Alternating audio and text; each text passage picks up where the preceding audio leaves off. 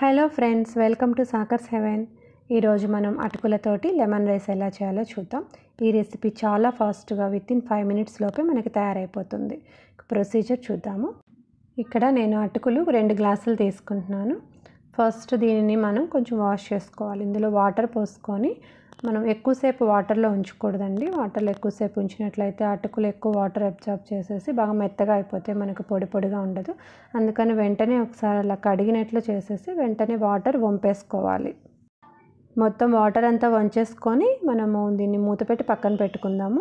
ఇవి నెక్స్ట్ పోపు వేసుకుందాం. ఆ పోపు రెడీ అయ్యేలోపు ఇవి ఆ ఉన్న కాస్త తేమని కూడా అబ్జర్బ్ చేసుకుని అటుకులు చాలా పొడిగా తయారైపోతాయి. నెక్స్ట్ స్టవ్ ఆన్ చేసుకొని ఒక ప్యాన్ పెట్టుకోండి. దాంట్లో కొంచెం ఆయిల్ వేసుకోవాలి. ఆయిల్ వేడెక్కిన తర్వాత ఇందులో పోపు దినుసులు వేసుకుందాము. ఎండుమిరపకాయలు ఒక 2, మినపగుండ్లు 1 స్పూను, పచ్చిశనగపప్పు 1 స్పూను, వేరుశనగ గుండ్లు 1 స్పూను, ఆవాలు 1 స్పూన్, జీలకర్ర 1/2 స్పూన్ తీసుకొని మొత్తం వేసుకొని ఒకసారి వేయించుకోవాలి. ఇప్పుడు ఇందులో ఈ పోపు వేగిన తర్వాత దీంట్లో మనం ఇంగువ యాడ్ చేసుకుందాము. ఒకసారి మొత్తం బాగా కలుపుకోండి. నెక్స్ట్ కొంచెం కరివేపాకు, పచ్చిమిర్చిని ఒక 4 పచ్చిమిరపకాయలని సన్నగా పొడవుగా కట్ చేసి వేసుకుంటున్నాను. ఇది మొత్తం వేసుకొని ఒకసారి బాగా కలుపుకోవాలి. పచ్చిమిర్చి కూడా కొంచెం వేగిన తర్వాత ఇందులో సాల్ట్, మనకి సరిపడినంత సాల్ట్, ఒక 1/2 స్పూన్ పసుపు వేసుకుంటున్నాను. ఒకసారి మొత్తం బాగా కలిపేసుకోండి. నెక్స్ట్ ఇందులో మనం అటుకులు యాడ్ చేద్దాం. ఈ పోపు వేగేలోపు అటుకులు కూడా ఉన్న కాస్త తేమని అబ్జర్బ్ చేసుకొని బాగా పొడి పొడిగా తయారైపోయి ఉంటాయి. ఇప్పుడు ఈ అటుకులని మనం అందులో వేసుకుందాం. ఎక్కడ ఏమీ ఉండలాగా ఏమీ లేకుండా పొడి పొడిగా చేసుకుంటూ అందులో కలుపుకోవాలి. నెక్స్ట్ ఇదంతా ఆయిల్ అంతా కూడా అటుకులకు బాగా పట్టేలాగా మొత్తం ఒకసారి బాగా కలుపుకుందాము.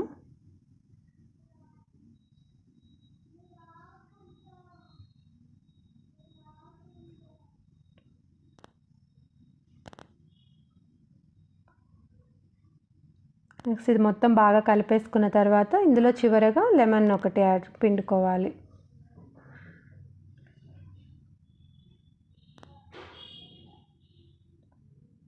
నిమ్మకాయ పిండేసుకొని ఒకసారి మొత్తం బాగా కలుపుకుందాము. అంతేనండి, మనకి లెమన్ రైస్ తయారైపోయింది అటుకులతోటి. ఈ రెసిపీ చాలా ఫాస్ట్గా అయిపోతుంది. ఇన్స్టెంట్గా మనం అప్పటికప్పుడు దీన్ని తయారు చేసుకోవచ్చు. ఇప్పుడు మనం బాగా కలుపుకొని స్టవ్ ఆఫ్ చేసేసుకొని మూత పెట్టి ఒక 5 minutes మగ్గనివ్వాలి. ఎందుకంటే అప్పుడు ఈ లెమన్ మనం పిండాం కదా, అది మొత్తం అబ్జర్బ్ చేసుకొని ఇంకా బాగా టేస్టీగా వస్తుంది. అంతేనండి, మన అటుకులతోటి లెమన్ రైస్ చాలా ఫాస్ట్గా తయారైపోయింది. మీరు కూడా ట్రై చేయండి, చాలా టేస్టీగా ఉంటుంది. Thank you so much for watching this video. మా వీడియో మీకు నచ్చినట్లయితే లైక్ చేయండి, షేర్ చేయండి, మా ఛానల్ని సబ్స్క్రైబ్ చేసుకోండి.